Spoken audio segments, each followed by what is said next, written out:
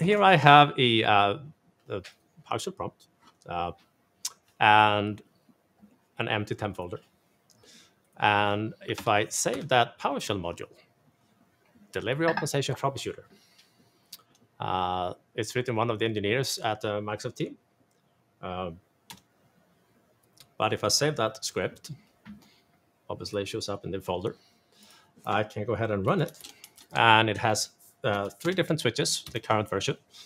There are rumors about upcoming versions, but for now, this is what they have.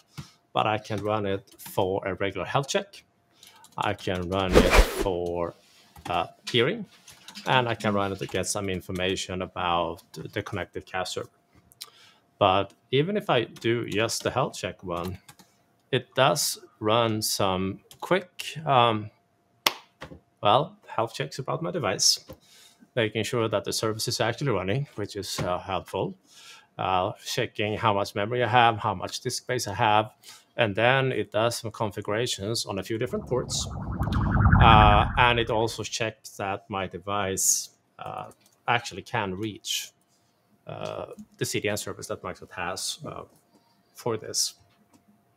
What I learned earlier today, though, that this particular check here kind of lies a little bit, because the script is actually doing a ping, or the equivalent of a ping, to these servers.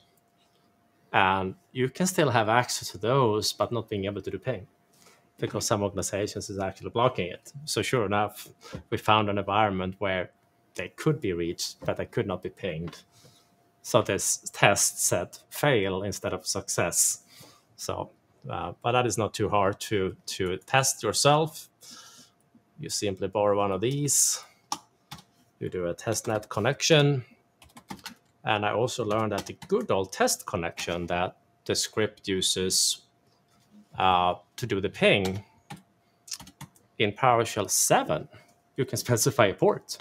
Ooh. In PowerShell 5 or Windows PowerShell, you cannot. So that's why I'm using testnet connection instead. But anyhow, that allows me to do a test connection and happiness. Anyhow, so that was I spent my part of my morning with, and then I spent the rest of my afternoon together with Mike Terrell arguing about 2 Pixie servers, or with 2 Pixie servers. Just to learn after a bit of troubleshooting, yep, both of them had their certificate expired today. It's like, what are the odds? The one day we sit down to work with them, a 2-year cert decided to, nah. You deserve a hug after having to deal with certs this afternoon.